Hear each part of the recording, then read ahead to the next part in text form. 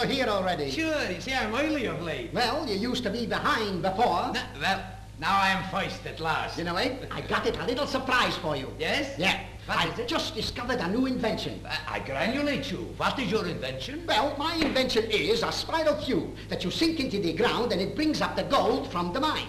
Mine? What's a mine? You don't know what a mine is? No. Then I will demonstration it to you. Go ahead. I wouldn't understand you anyhow. Now, look here. Supposing you had a piece of ground. Yes. And you took a shovel and you dig down in the ground and you find gold. That's a mine. Oh, that's mine. No, not yours, a mine. I said it was mine. No, the ground belongs to you, but it's mine. Oh, I see. It's mine, only it ain't mine. So, all right, I'm very interested. What did they do with the gold? Then they smelt it. Why, ain't the gold fresh? Well, of course the gold is fresh. Well, what do they want to smell it for? Smelting means they melt it. That's the most important part. After they smelt it, it is ready for the assay. What do you say? I said assay, assay. Yeah, I know you say, but what do you say? I said assay. Do you understand what I say? Ah, go on, I say, you say. You speak, but you don't say nothing. Listen, Abe, the best thing I can do is to sing it to you. That's a very good idea, because I'm a good singer. Yeah? Yes, sir. I used to sing in a choir. In a what? A choir. No, you mean a choir, a choir. I mean a choir. I know what I mean. I sang so queer they didn't require me anymore. Abe, to be a good singer, you got to know something about music and a scale. Now, do you know anything about a scale? Me? I should say I do. All right, what's a scale? A scale is a freckle on a fish. Yeah, your scale's a fish has got nothing to do with a scale whatsoever. A scale is an octave which runs from sea to sea. Well, ain't that what I said? What? Don't a fish run from sea to sea? Listen, I'll demonstration to you what a scale really is. Yes. Now, you see my hand. I will say that my hand represents a scale. Uh-huh. Looks more like a bunch of bananas, but go ahead. Say, listen, a minute, I'll give you the whole bunch right in the face.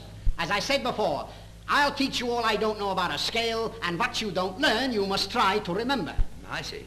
If I don't remember something that you don't know, I'll ask you to tell me what I forgot. Oui.